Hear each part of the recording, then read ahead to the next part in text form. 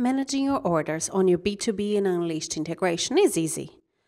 The first step is to configure your preferences according to your business need. Click on Integration, Integration Store, and select B2B Portal. Here, click in Configure. Over in Configuration, you can select the Unleashed status that you want your orders to be imported as. For this example, I will leave mine as parked.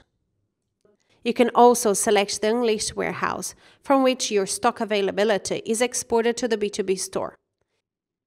When orders are placed on your B2B, stock will be reduced from this warehouse. Next, you can select the default tax rate to be applied to this B2B store. Now let's go to your B2B portal. Once your store is up and running and orders are being placed by your customers, you will be able to manage all orders by clicking in Order History on your B2B portal. Here you can see all the orders received. Once an order is received on your B2B portal, it will automatically be seen to Unleashed and an order number will be created. This process can take a few minutes.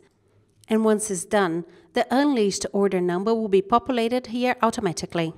Towards the right, you can also keep an eye on the order status. All orders will initially be marked as processing until they are completed and Unleashed. Back in Unleashed, click in Sales, View Sales Orders, and for this example, I will select Parked Status. All my B2B orders will be displayed here, and I can complete them accordingly.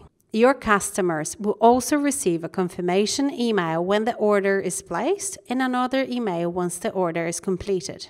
Thanks for watching.